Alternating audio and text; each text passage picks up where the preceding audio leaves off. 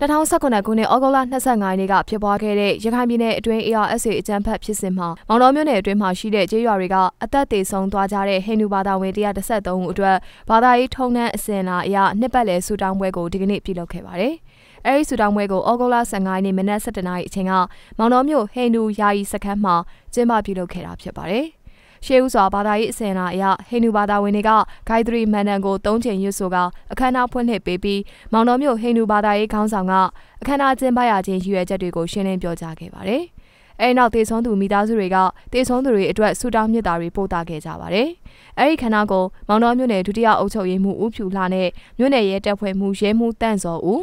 ဟိန္ဒူဖုန်ကြီးရှူနီနာနဲ့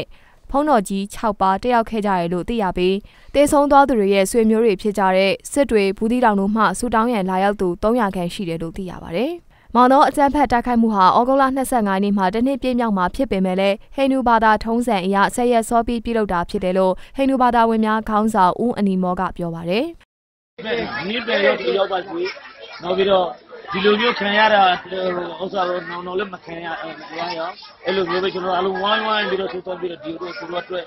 လူရတဲ့ပစ္စည်းရောအားလုံးလူပြီးတော့မှဒီလိုလုပ်တာကျွန်တော်အနေနဲ့အခုခံစားရတဲ့နောက်ပိုင်းဒီလိုမျိုးခံစားချက်ကတော့နောင်မရရအောင်အဲ့ဒါတွေကကျွန်တော်တို့အားကိုးကြည့်တာဘာမှမရှိဘူးအားကိုးဖို့ကတော့လည်းပဲဒီမှာကျွန်တော်တို့အဆွေရလေးရှိတယ်နောက်ပြီးတော့ဌာနဆိုင်ရာရှိတယ်သူတို့ပဲအခုစီရရှိတယ်ကျန်တဲ့အခုစီရကျွန်တော်ပါအောင်သုံးတဲ့ကြောင်လာတက်လို့လေကျွန်တော်မခွင့်မနဲ့တနည်းပြီးမယ်ဆိုလို့ရှိရင်သူတို့အတွက်အစားအစာသူတို့ဝယ်စုံရအစားနော်သူတို့အသက်ရှင်ရှိနေတဲ့ကာလពេលသုံးတဲ့အခါဒီကိုဒီနည်းမှသူတို့ကျွန်တော်ရသက်စားပြီးတော့မှသူတို့အတွက်တနည်းပဲသုသုံးမှုတွေလုပ်ရပါတယ်မခွင့်မနဲ့လုပ်ရပါတယ်သူတို့ပတ်တဲ့ဒီလိုတုံးတာ2019ခုနှစ်ဩဂုတ်လ 25 ရက်နေ့က ARSA အကြမ်းဖက်အဖွဲ့ရဲ့တပ်ဖြတ်ခြင်းကြောင့်ခမောင်းစိတ်နဲ့ရဲဘော်ကြားမှဟိန္ဒူဘာသာဝင်69ဦးတစ်တုံးနားကွာစုံမှာ3ဦးတောင်ပြိုမှာ2ဦးစင်ပိုင်ညာမှာ2ဦးမြို့တကြီးတရားရုံးထဲမှာ6ဦးမြို့ပေါ်မှာ2ဦးနဲ့ပဒင်းကျေးရွာမှာ2ဦးစုစုပေါင်း113ဦးသေဆုံးခဲ့တယ်လို့သိရပါတယ်ဆန္ဒမလို့ပြီးနဲ့ပကုဆိုအပရိုင်မလို့ပြီးနဲ့ဇပ်လို့တဲ့လေဇပ်လို့ရဲ့လို့လို့ပြီးရဲ့ဆိုတော့သိနေတာပါလေအမိတာအောင်လို့ပါတယ်ဆလာကတခါတီကိုပရသနာလုပ်ဖို့ပဲဘု